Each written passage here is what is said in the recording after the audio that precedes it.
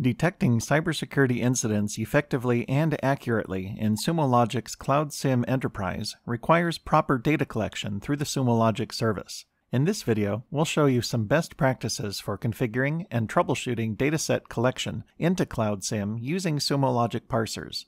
For proper event monitoring, you will need to ensure that your logs are being parsed and ingested into Cloud SIEM correctly. The best way to check ingestion is to test your system's logs against the Sumo Logic parser. To do this, log into the Sumo Logic interface and locate one of your collectors. Find an appropriate source entry, then click on the icon marked Open in Log Search. From the Log Search window, copy the query info containing your collector and source names. Next, go to Manage Data, Logs, Parsers. Open the System folder and look for the relevant parser for your collector source, Linux in this example. The Linux OS syslog page allows you to tweak the system configuration for the parser, as well as add any additional local configuration overrides. In this example, we'll scroll down to the Sample Logs section and click Sumo Logic Search. Paste in your collector and source info from the previous screen. Adjust the time range if needed to make sure you have an appropriate amount of data. However, we recommend keeping your message count small to allow the system to process more efficiently.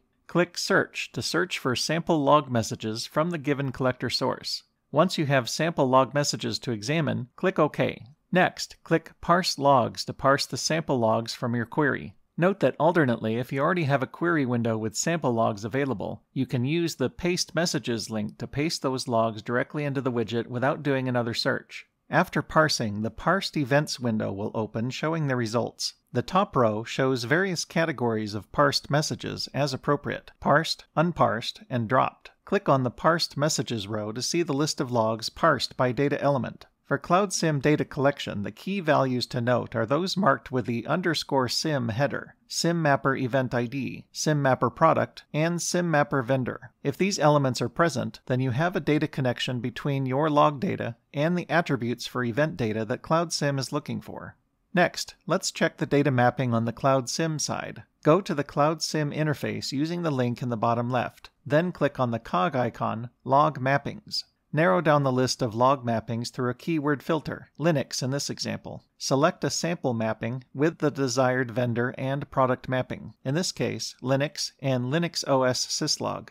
On the log mapping screen, the left side indicates the details of an incoming log record that has to match in order for a Cloud SIEM record to be created. Specifically, the vendor and product entries on the left side need to match the SIEM mapper product and SIEM mapper vendor values from the Sumo Logic log parser. If these values line up correctly, then Cloud SIEM will be able to receive the data fields, shown by clicking on the Fields option on the left. The Fields mapping shows how the incoming log entries on the left will be converted to Cloud SIEM record values on the right.